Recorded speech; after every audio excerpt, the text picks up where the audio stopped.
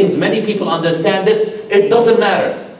If that person comes, it doesn't matter if he is, a high school dropout. No, it doesn't mean that. فَزَوِّجُوهُ means open the door and say, you're welcome, let's talk. Let's start talking. So Islam does not say, no, these other things are not important. As many people throw their daughters into marriage relationships that have the other person incompatible. Incompatible. Now, what is ma'roof now, but was not ma'roof before, is that with time, cultures did define people within cultural shells, making it difficult, not impossible, but difficult to cross the cultural barrier. Rarely do we find intercultural marriages that succeed. Rarely do we find that. It doesn't mean that this is an impossibility. What it means, it requires a special skills and dedication, that there are other things to bypass the cultural barrier that would make the couple quite willing to bring into their marriage the other things that are equally important in the marriage. We cannot dismiss and say, no, this person, comes from, for example, that country, and he does that, and that country is no. Forget about that country is no. Because there's no such thing as a country defining an individual. Quite often we hear, oh, but you know what? Pakistanis are such and such. There's no such thing. Or Egyptians? No, Egyptians are such and such. Or Lebanese are such. There's no such thing. There's an individual who is this, an individual who is that. But there are cultural things that other people may not be comfortable with. May not be comfortable with. For example, the way Lebanese do their weddings is completely alien to the way that Pakistanis do their weddings. And if a Pakistani is married to a Lebanese, the first point where they would really bring everything down is, how are we going to celebrate the marriage? The urs, the walima. What are we going to do? Is she going to wear red, or is she going to wear white? Or is she going to wear this, or is she going to wear that? And then that is going to break it. Why? Because they thought they were going to be able to cross the cultural barrier, but they couldn't do that. Had they been really so strong on the first two criteria, the religiosity and morality, then other things can be overcome. But if they are not that strong, they are okay, they are adequate, but not very strong, then they won't be able to cross the other barriers. So, deen and akhlaq, you're welcome. Let's sit and talk. Now, there are many secondary things that you are justified as a parent to really discuss with the potential groom, potential husband. You may want to ask about your job. Do you have a career? Your education? Basically, you can, by the way, and we will talk about the legal things we can include in a marriage aqd, in a marriage contract. I would say, without exaggeration, 98.5% of Muslims are not familiar with things you may add to the marriage contract. They don't know. What? What do you mean add to the marriage contract? You may include, for example, as a father, you may include obviously on behalf of your daughter, you are the wali, you are the wakil, that you would like your daughter to stay within, for example, 200 kilometers of her family dwelling. That you don't want your daughter to go and live in California. You may. And if the husband says yes and he signs, then he cannot. Even if he gets a job in California, he cannot do it if that is part of the Aqd al-Nikah. And there are other things, we will discuss that.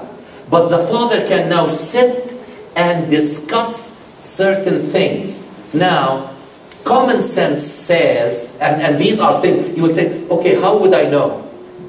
I will give you an example and you will definitely tell me, oh no, he can't ask him for that. You know, can you as a father say to him, one of the conditions, okay, everything is great, but I have one condition, I want you to buy my daughter a BMW. Hassan even smiled because he knows that that doesn't fly. Okay, this is not a condition that is acceptable. You can't. You can't even talk about it. You cannot talk about, I want you to buy a house and register it in my daughter's name. You can't do that. You cannot do, unless you say, I want this as the mahar. And then it is up to that person to say, I accept or I don't accept. But you cannot have a mahar and then say, I would not approve of my daughter living in an apartment. You can't say that. Even if she was living in a big house with her family, you cannot tell her husband who has a career but he wants to live in an apartment according to certain conditions, and you cannot really request things that are not ma'roof, they are not acceptable. Now, in your questions, we may expand on that. Okay? Now, for the girl, it is these two that are for the young man, but expanded. تُنْكَحُ الْمَرْأَةُ لِأَرْبَعٍ. In some accounts it says لِمَا لِهَا, but I find enough evidence to read it as لِمَا لَهَا. وَلِجَمَالِهَا وَلِنَسَبِهَا وَلِدِينِهَا فَاظْفَرْ بِذَاتِ الدِّينِ تَرِبَتْ يَدَاكَ. Now, for the girl, you may actually look at 4 criteria to start with. You know, your mother, your sister would go and visit a family that you might have recognized a daughter at a function or at university. You do not go to that girl and say, you know, I'd like to chill with you a little bit. You like that? You don't say that. You are not commanded to just say no. You can't really look at Muslim girls at the university. Islam does not say that. But do not look at them with lust.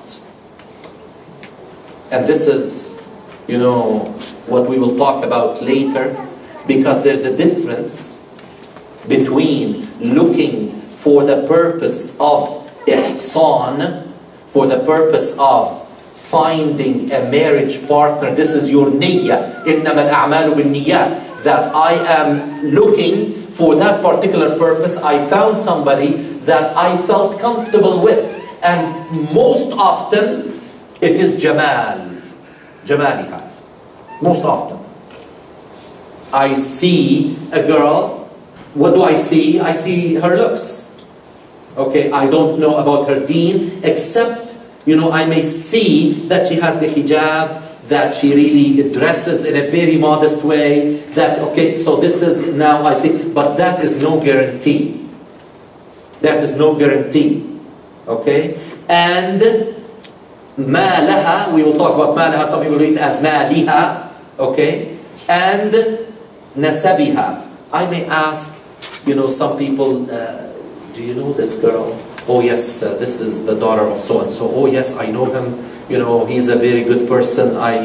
So now I have an idea.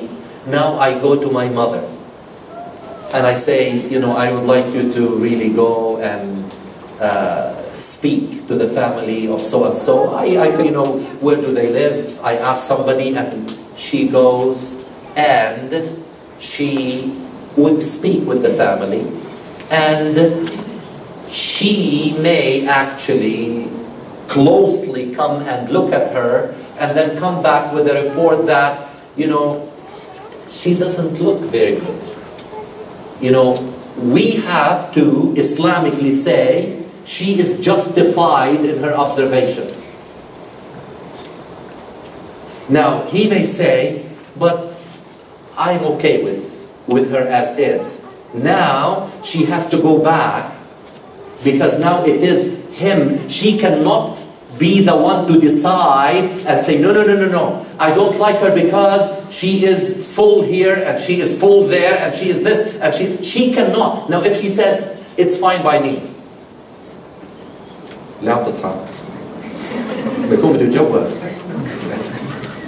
Okay, so because beauty, by the way, beauty is not physical.